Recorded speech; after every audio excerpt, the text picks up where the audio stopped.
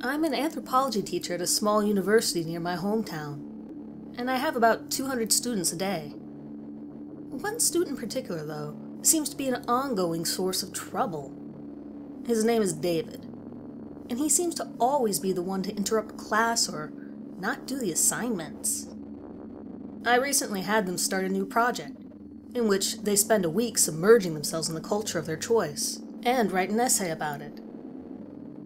David did his usual sigh that he does every time I give them work, and started snickering to his friends like usual. After class, I asked to speak with him, and begged him to do this project. I thought it would be good for his academic demeanor to have a nice cultural experience. He seemed like he could have a lot of potential if he applied himself, and I wanted to help him recognize this. He seemed to brush this off, but begrudgingly said he would try to do the project. I thanked him and told him I was excited to see his project. 2 days later, I asked him if he had any ideas for his project yet, and he told me he had met a fellow who had just moved to this town from Moscow, and that he would be happy to help him with his project.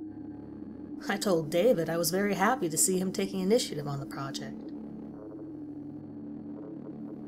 The rest of the week, he seemed a little bit different.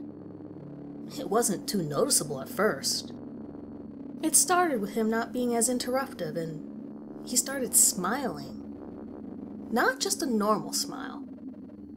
It was like a smug grin, like he was high, or someone was forcing him to smile. Then he started talking to other people, but instead of being rude, he was talking about philosophy and the human spirit. That was odd. He was never one to discuss the human condition. He was not that great of a human himself.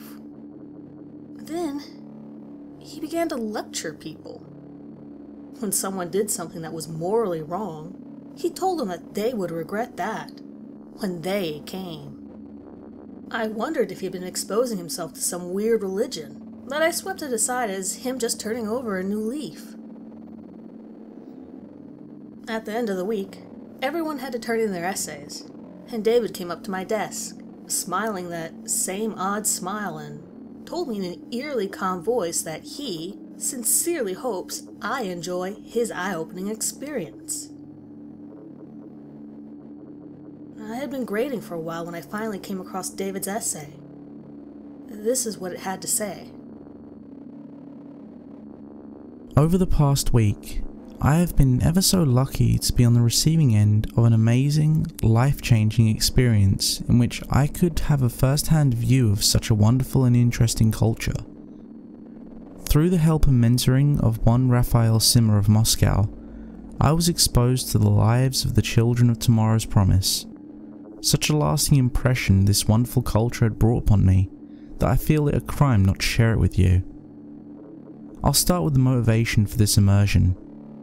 An anthropology course which I have been taking for quite some time assigned me to partake in another culture for 1 week. The next day, as I was walking the street of my town, I was introduced to the aforementioned Raphael Simmer. He told me he was from Moscow, in which he'd been living in a lively subculture, a great group of people who I got the privilege of living with for a week, and possibly much longer if all goes well. These men taught me of the importance of moral purity and the cleansing of the human soul.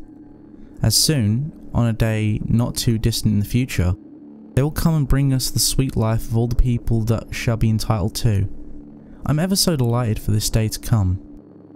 Smile, repent, await the promise. Oh, how happily I have sung the above motto over and over again in my head.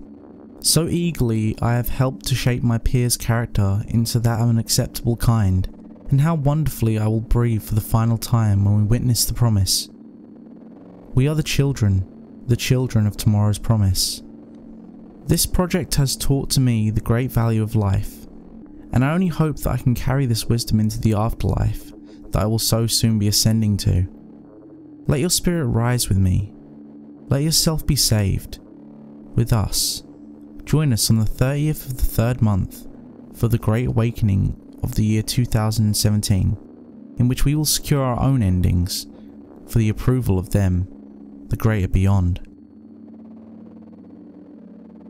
What the hell? That was some actual cult shit right there. David never spoke this properly or cryptically.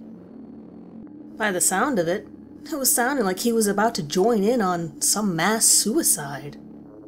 Maybe it was a joke. Maybe he took this as an opportunity to scare the shit out of me. I could only hope. I waited to give him his grade on his assignment until I could speak with him privately about it. Until then, I was going to pray that this wasn't what I thought it was. Then, this morning came. I opened my laptop at 9 this morning to find an email from David. In it, it said, "Thank you. Thank you so much for giving me this project. Without it, I would be left to the corrupt, unsaved world and would be robbed of the glorious life I am about to enter. I only hope you can save yourself as well.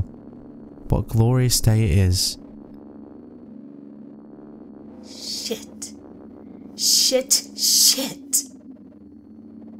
The email was sent to me 2 hours ago at 7 on the dot.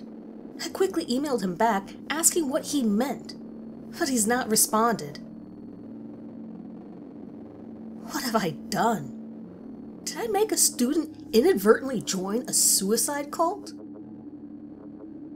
I sat there for hours, hoping that David had not fallen victim to some kind of crazy doomsday society and killed himself. At 1 p.m., I heard my phone buzz. It was a notification from my local news channel. I looked at the text on the screen. 28 found dead in mass suicide near a neighborhood in my town. Motivation is not yet known. Updates to come.